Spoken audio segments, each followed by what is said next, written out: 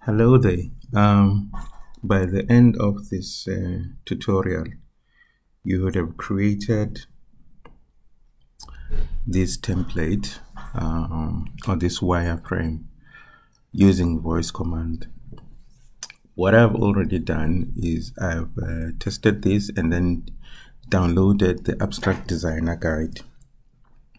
I mean, you don't have always to remember everything. So I've downloaded the Abstract Designer guide to just make me remember what I did, So we will use that to create the wireframe using voice command.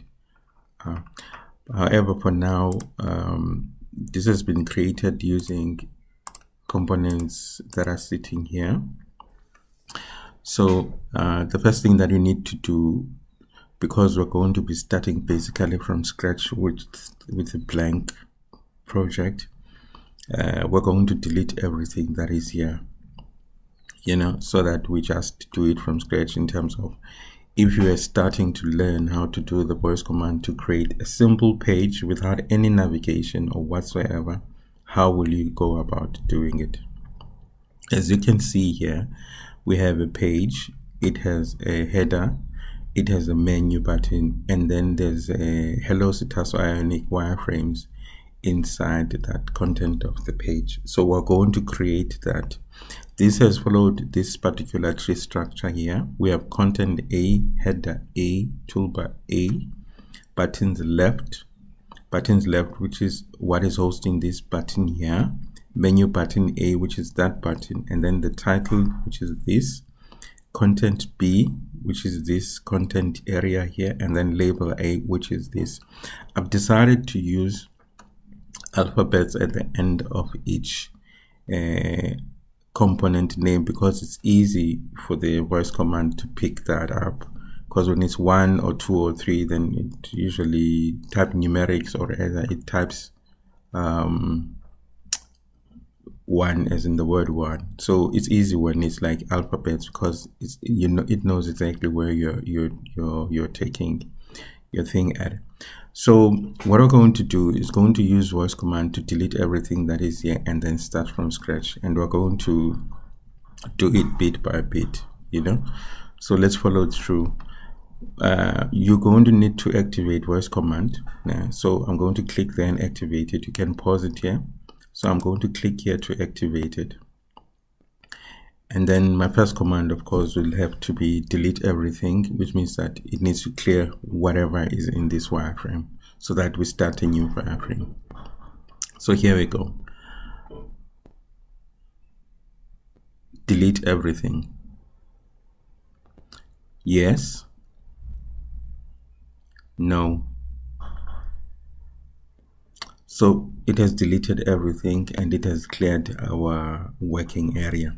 So what I'm going to do is I've already downloaded the Abstract Designer User's Guide, which you get from clicking here after you create your wireframe. The User's Guide, of course, it helps you to create the same wireframe using the Abstract Designer in B4J. So what I'm going to do now, I'm just going to skip the particular sections here and start from the beginning. This is where we're at. So what we need to basically be doing as a first starting point is to add an ion content in our wireframe. So to do that, we're just going to remove this part of our command and just say new content.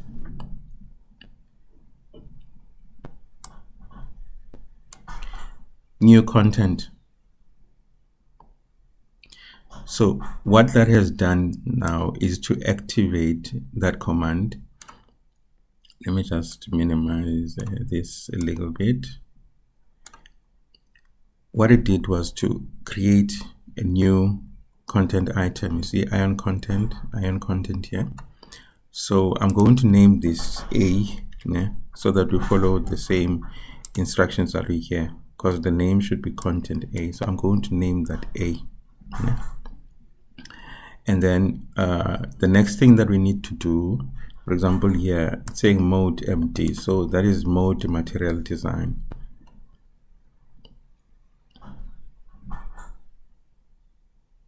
material design. So as you can see, this now has changed to MD. Now we can change it to be MD or iOS. To change it to iOS, I'm going to say Apple.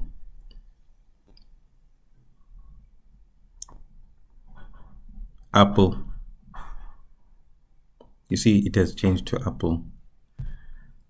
Material design. Let's leave it like that. Okay. Now, the full screen is through the, so what we need to do is to say full screen true. Some of the properties are coded, some of them are not, but I mean full screen true, let's just set it through ourselves. So we check it there because it's saying it's checked there. Ion padding is false. Ion padding adds a padding around the component, so we're going to uncheck this because it's saying it's false here. And then use div, use tag, it's saying it's div there. So the use tag here, it's not ion content, it's a div. Because what you do, you're setting this to be a div, because if you add a footer on this particular page, it will just sit below the header. So we don't want that. So we make this a division so that it's able to, when you want to add a footer, then the footer can sit at the bottom of the screen here. So let's save the component.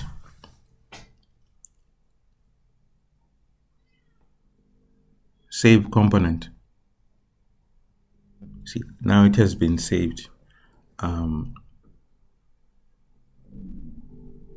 want to refresh the screen. So what I'm going to do, I'll give it a command called refresh.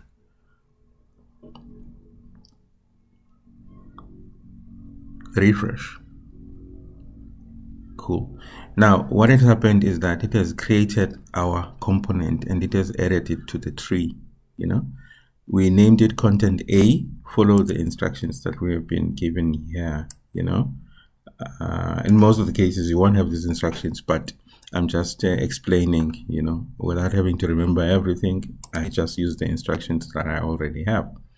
So if, for example, you want then to select the content A and maybe change some properties, you just issue a command, select content A.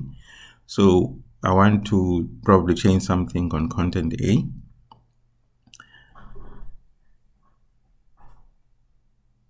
Select content A. Now it has activated it because I gave it a command of select content A. Now let's perhaps change the color of this component to dark. Color dark. You see it has changed the color here to dark. Save component.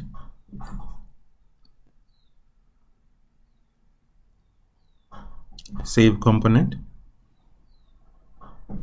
Refresh.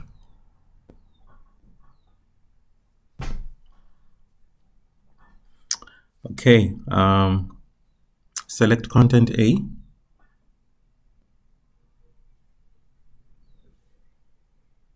I forgot something. Parent device check.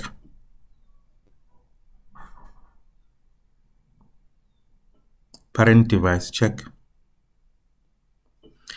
Now, I forgot to say parent device check here in relation to this, because as this is the first component in the page, we need it to display in this particular area of the screen. So for the first component, you need to say parent device check here so that at least it's sitting on the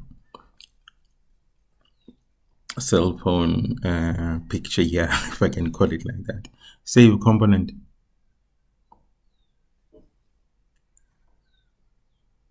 Save component.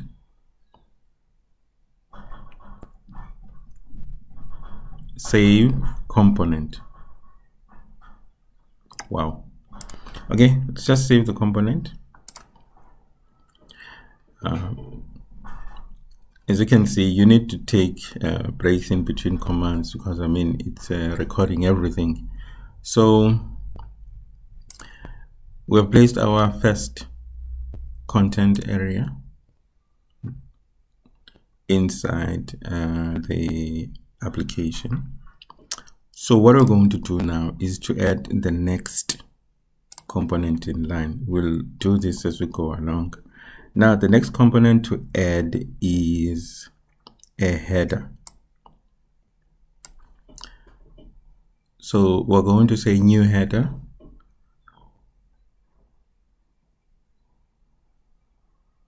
New header. And then we name it header A.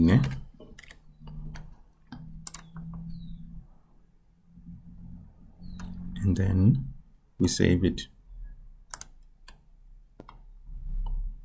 Okay, if you refresh the screen, now the header is sitting inside header A.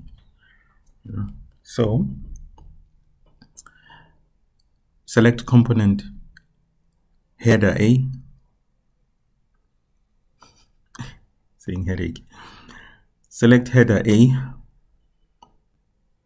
Okay, cool.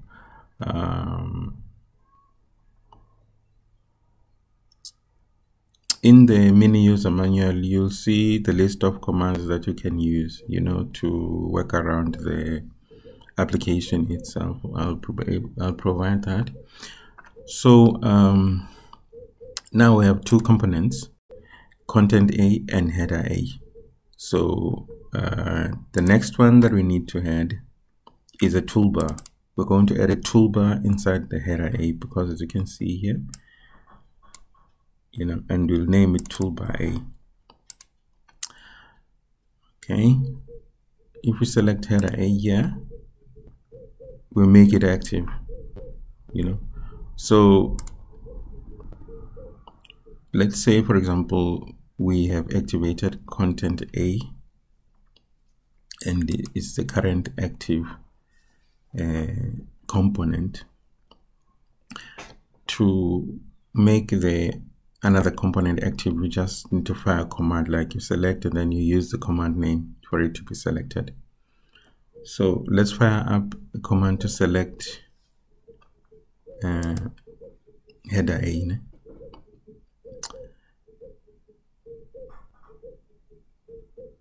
Select header A.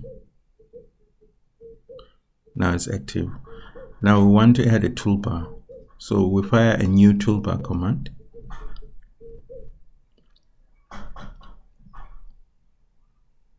New toolbar. So it has activated a new toolbar property back. So let's save it as toolbar A. The parent ID is header A. And then we save it.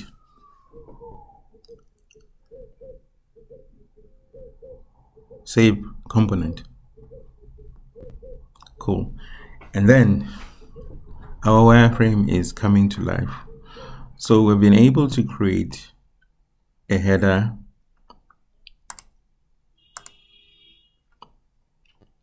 and a toolbar inside an Ion content section. Now what we need to do, we need to add the left buttons here or the right buttons and then a title into this page. So what we're going to do inside the toolbar, that's where we need to add our buttons. So let's select the toolbar, add left buttons, add menu button, add a title,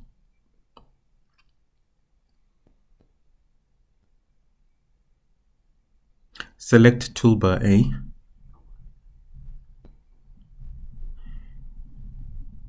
new buttons, new buttons,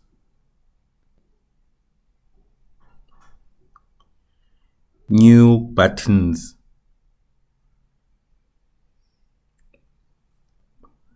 new buttons,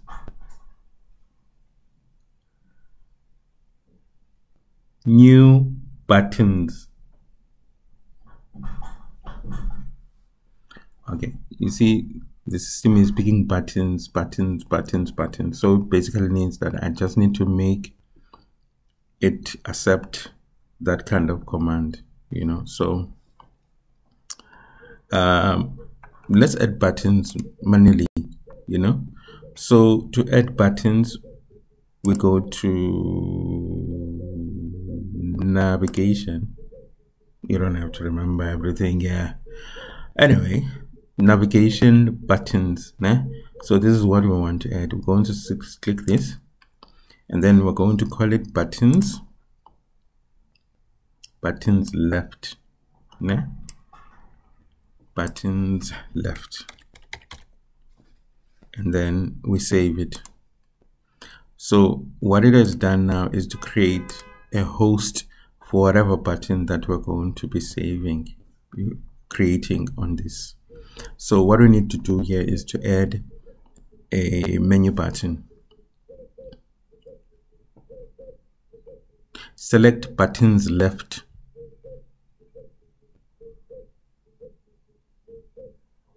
New menu button. See, now I've created the menu button. So the menu button is called the menu button A. So we're going to call menu button A. We say auto hide is false. Auto hide is like when you have opened the app on a PC, then the menu will be hidden, and then because it's auto hide. But then if you don't want that functionality, you can just uncheck it. So I'm just unchecking it here because I want the button to show.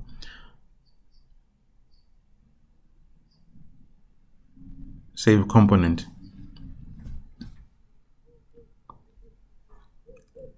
Save component.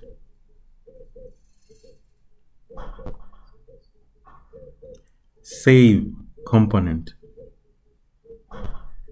Refresh. Okay, so as you can see now, we had iron content, we had a header, we had a toolbar, we have a left buttons, we have a menu button.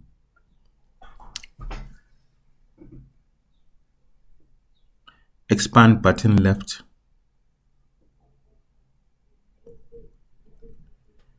Expand buttons left. Okay, what we want to do is to expand this,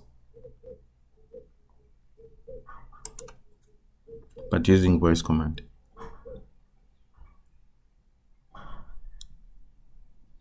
Expand buttons left. Okay, let's just expand it. So far, we're going so well.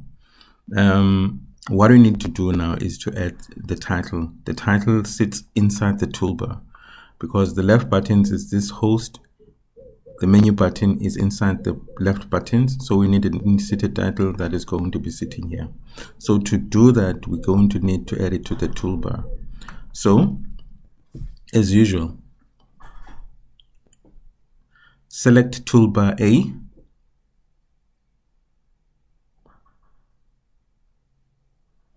new title.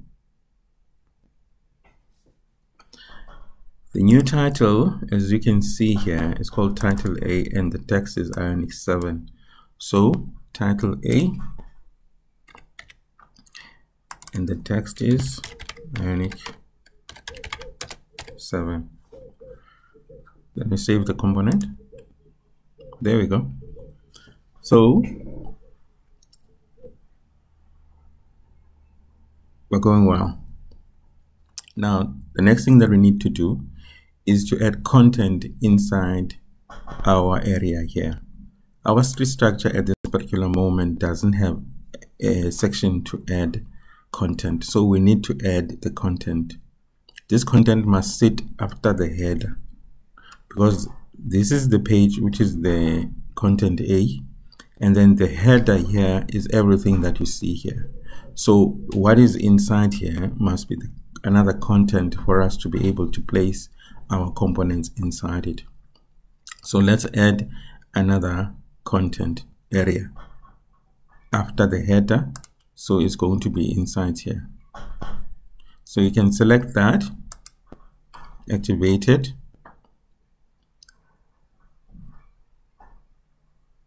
new content,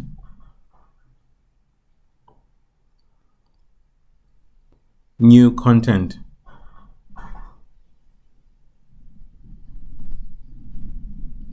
new content. Now our new content is called content B, so let's change it to the content B, and then we save it. So in our structure we have the hosting, the header. Now content B is inside here. Now we need to add our hello world label there.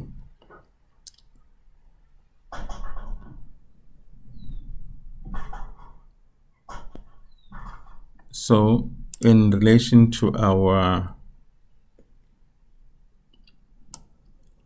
we have used an SH label. This is a native label because the one label for Ionic, I've named it SH Ion label. So this one is a native one. So we use new native label for it.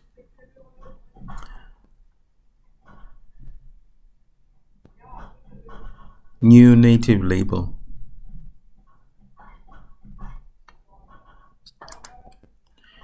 New native label.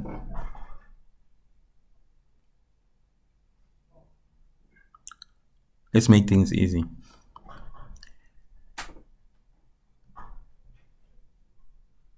New paragraph. Cool. Now this is label A.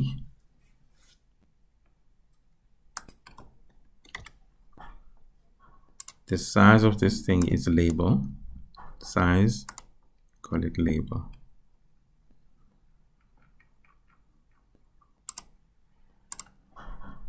The text of this thing is hello Ionic Wireframes.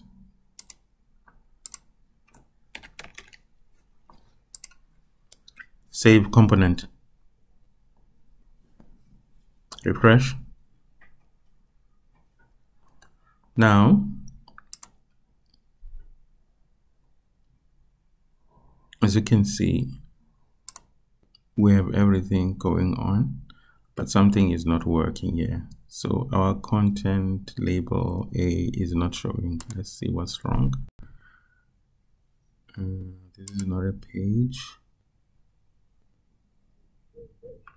Let's save this. Yeah, that was what was wrong. This is not a page. Ion page false. I forgot to set that out. So yeah, because if it's a page, it's going to take the full area, which means that this hello thing was hidden behind that because the content was full page. So as you can see now, we have used voice command to create our application. So that is how you would do it. But however, it just means that you need to familiarize yourself with the commands and what is it that they do. And the only thing to do that is if you play around with what is happening. In the Ionic framework documentation, I just want to show you something there. For example, if we had to begin this application, because we just use our own thought in terms of how this will look like. But if you go to the Ionic documentation, for example, I'm going to open components.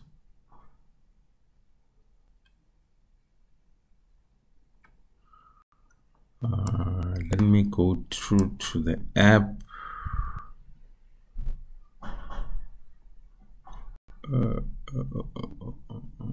Where's the app? Ion app here. Okay, let me just look at this one. Simple example in terms of what we're trying to achieve here. You see this example here, header toolbar, footer toolbar. Yeah, I think it's close to what we wanted to create. The street structure here is the header, the toolbar, the title, and then there's a footer here, but then there's no ion content in between that. You see this example here, has a header with buttons, basically these ones. You see this one, menu button here, is this one here, the toolbar, the buttons, the menu button, and then the title. Yeah, so this is what we're basically doing in our instance here, you know. So we're following what is in the documentation to be able to create this, you know. So for example, this one has a search bar inside the header. So to create, for example, this, remember we were saying new header, and then we said new toolbar, and then we said new title when we're creating this with voice command. So looking at the examples in the documentation, when you're doing your voice command, you just need to take out the ion part of the command, the ion part of the name, the ion part of the tag, actually, you know. New header, new toolbar, new title, and then it's going to activate the property back, and then you update the property back and add what you need to do. For example, for this particular case here, we also said new menu button, and our auto hide, we unchecked it because we wanted it to be false, you know. So going through the example and examples within the documentation and just following through, like for example here, we'll say new segment, and this needs to sit inside the toolbar. We're going to say new segment button, new label, you know, and then just make sure that things in the tree structure are sitting in this particular hierarchy. New progress bar, you know. So you can try around the examples and then see in terms of how you can create. Like for example, you want to change the color. I've added the color composition to it because you'll use it. So to make the color primary, secondary, okay, let's go to the toolbar. Let's change the color here. Now I'm going to refresh this. This is the toolbar. We're going to have to activate it first.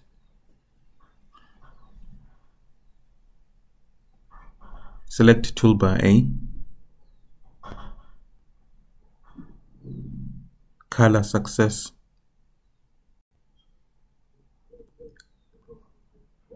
color success,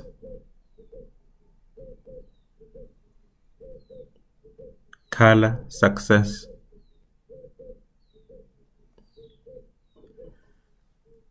color success. You see it has changed to success. Save component. See it has changed now to green. For example, we go there, it's this one, success toolbar, you know, which is this one here. And then through our example, we change the color to that green, you know. So it's things like that that you can explore it, explore in relation to setting things. However, as you have seen here, the comprehension of voice command is a little bit tricky because the clarity of your voice, how you pronounce words is also another issue. However, this has been added here to try and make things a little bit faster in a way. Especially when you're adding components, because you don't have to go and look for a component here, you know, and use it. Like for example, I want to change the design to be HTC1. You see, so I didn't have to go to devices and select HTC1, you know.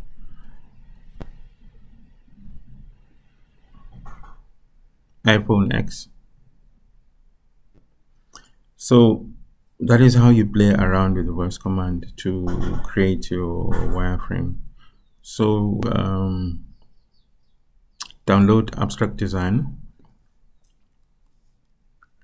download design,